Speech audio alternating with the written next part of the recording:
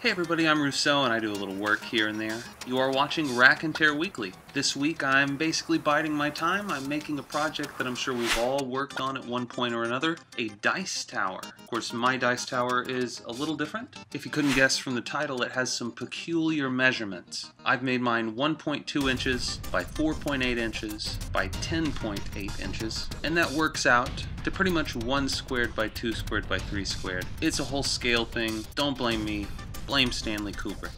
I fitted this thing with a series of magnets, so it stays closed pretty well, and if you take the back off and flip it around, it sticks into its spot pretty well too.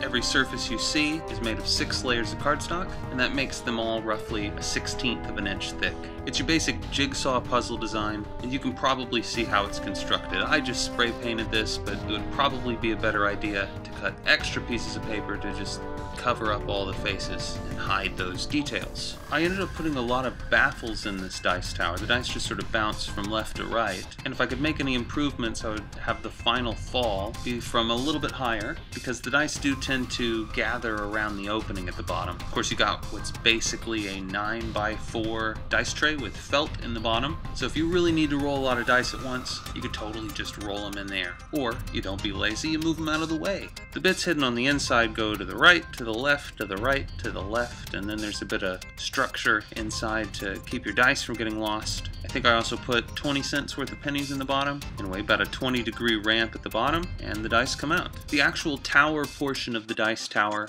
is pretty much just a box, opening in the bottom, opening in the top. There's a bit of thickness added on the front of the bottom to make up for the section where there's no felt on the base when the whole thing is closed up. And after all that construction, I guess you could just use the dice tray by itself. I put the felt in there because the cardstock by itself just wouldn't grab the dice, so as soon as they hit it, they would just slide. And that's no fun, especially with D4s. I hate rolling D4s. Thus, dice tower.